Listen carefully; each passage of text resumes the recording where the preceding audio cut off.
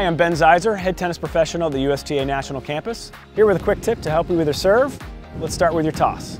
We're going to go through the motions, and I want you to toss the ball up in the air as if you normally do. One of the keys to a consistent serve is a consistent toss. You're just squeezing the ball a little hard. You can improve the placement of your toss by making sure to release the ball from your fingertips rather than the palm of your hand. Great adjustment. This will help you toss out in front of your body rather than behind you. To ensure you're releasing from your fingertips, place 2 balls in your hand, go through your normal service motion, and then release only the ball in your fingertips. With a soft grip on the toss, as though you're releasing a butterfly from your hand, you'll have better control and a loose arm to swing through your serve. For more tips and instruction, check out USTA.com.